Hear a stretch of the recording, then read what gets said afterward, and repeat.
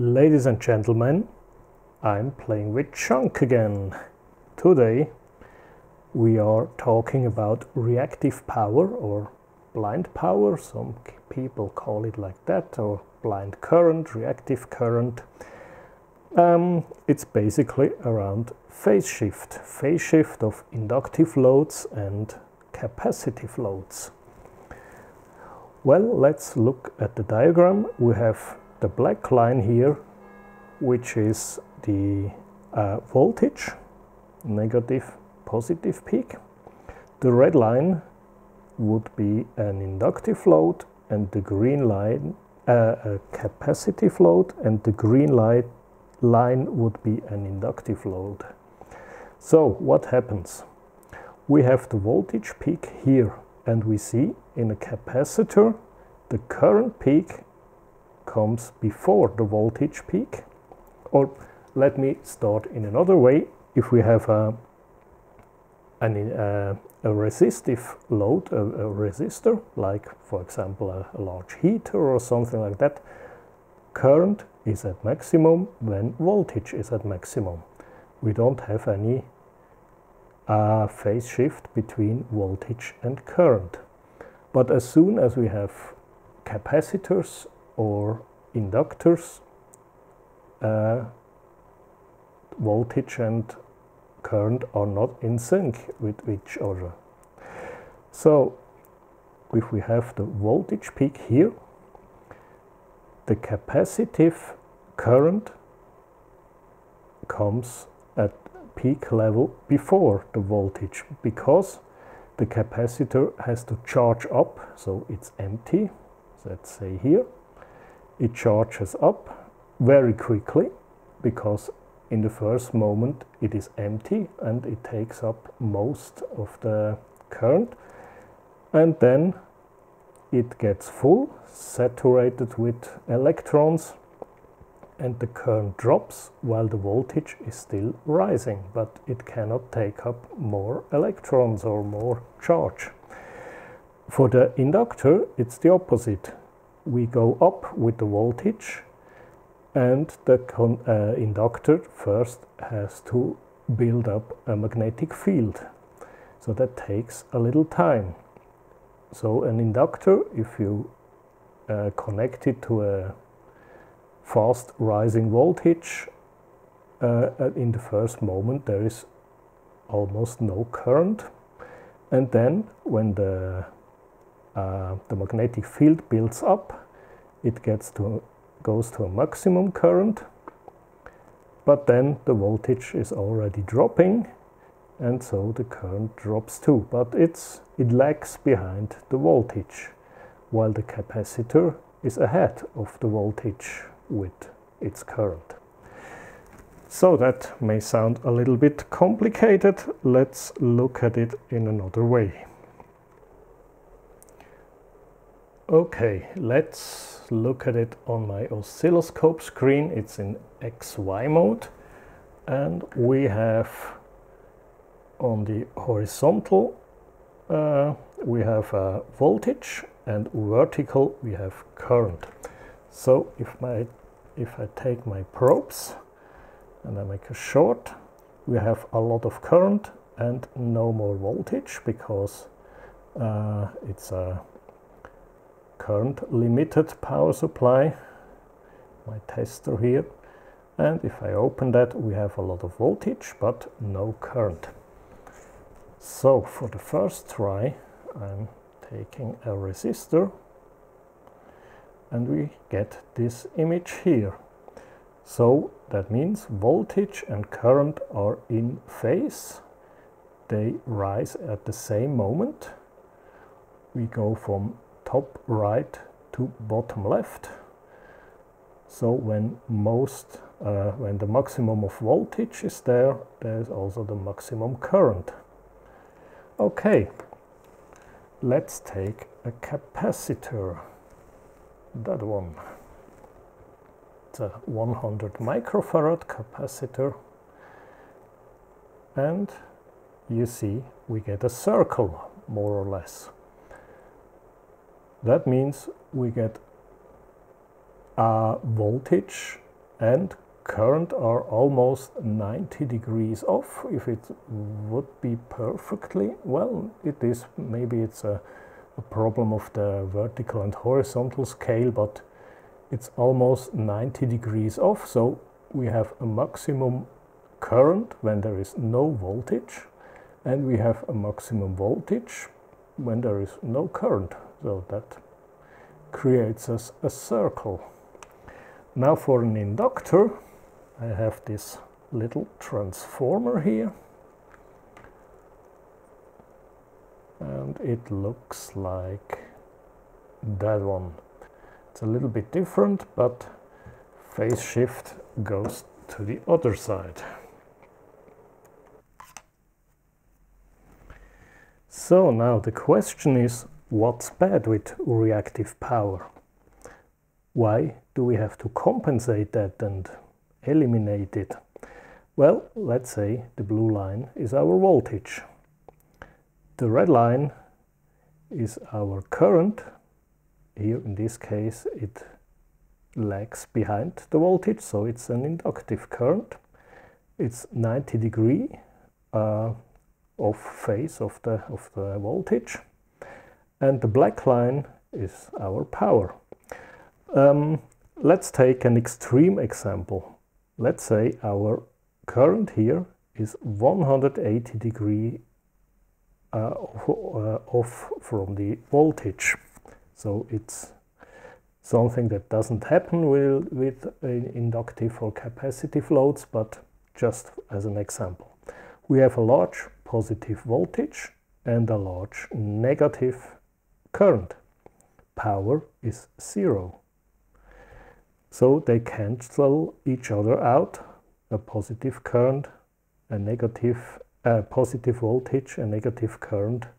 The product is 0.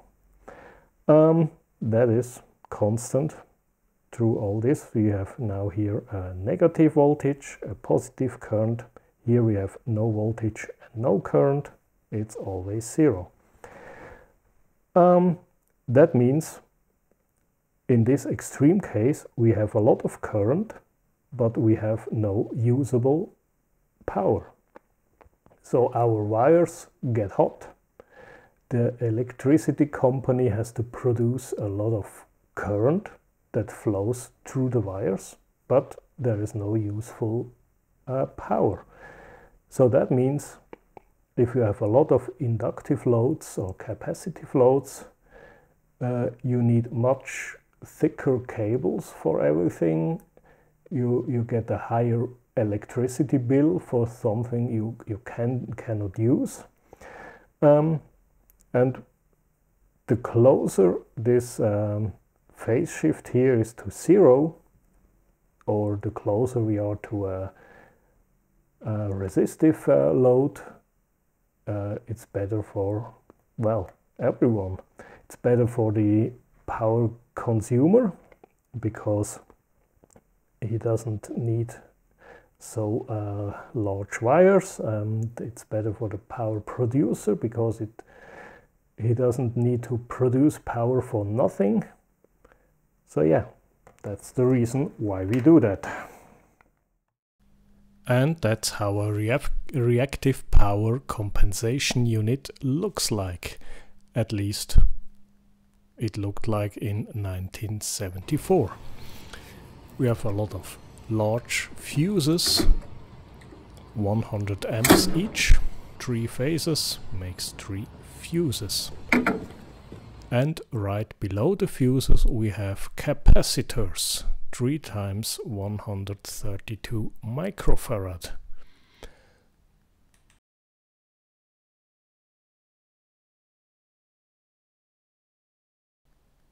Here we have the relay box. There is 1 relay per capacitor, triple pair. Yeah, and that's how the relay looks when it is out of its case.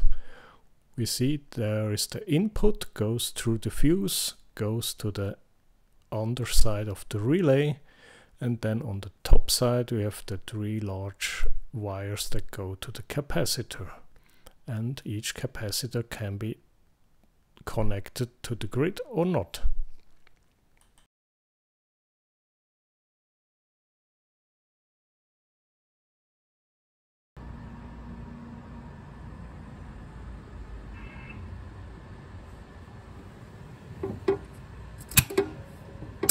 And I can tell you this relay is really loud. I was just a little bit startled when I heard it the first time.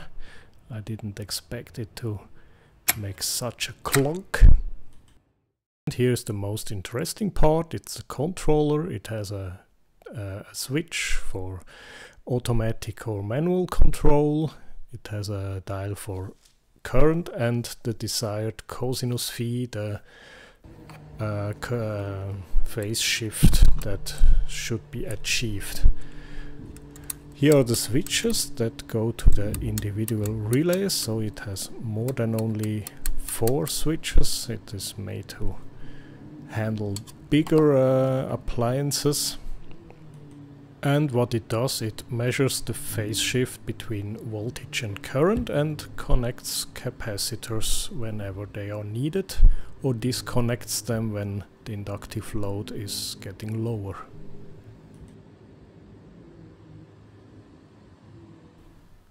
And that's one of the capacitors.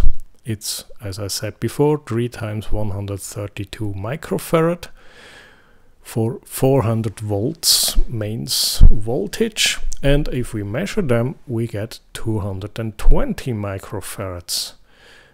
And I measured that between all the 3 connectors there, and we always get 212, 220, something around that. Well, why is that? The capacitor said it's 132. Why do we have more? Okay, the story with the capacitors is relatively simple. We have these 3 terminals here, and there is one capacitor connected like this, another one is connected like this, and the 3rd capacitor is connected like this. So, or if we draw it in a 3-phase, phase 1, phase 2, phase 3, we have one capacitor here, we have one here, and we have one here in a triangle. Okay, so each one has 132 microfarads. If we look at this, if we put our multimeter here, and I measure like here and here, we measure 132 microfarad parallel to these 2 capacitors in series. So what happens? That's also 132, 132. 2 capacitors with the same capacity in series gets us half the capacity. So these 2 in series are 66 microfarad. Now we have 132 microfarad parallel to this 66 microfarad, which are 2 132 microfarad in series, so half the capacity here, but this one adds to that one, and we get 192 microfarad, and we get that result no matter where we measure. We can measure here, we get the same, we can measure here, these 2, we get the same. So we are almost on 200 microfarad, and that's more or less exactly what I measure. And now we get to my favorite part of this whole system. It's the mechanical sequencer. It's an electric motor driving a rotary switch, or a rotor that pushes switches. We have 15 switches. and in this case they turn on one after the other. As you can see here, I added some LEDs to it. There are two switches that provide some kind of clock. I don't know why they are necessary, because the whole thing is not digital, and all the others are just turning on in a sequence.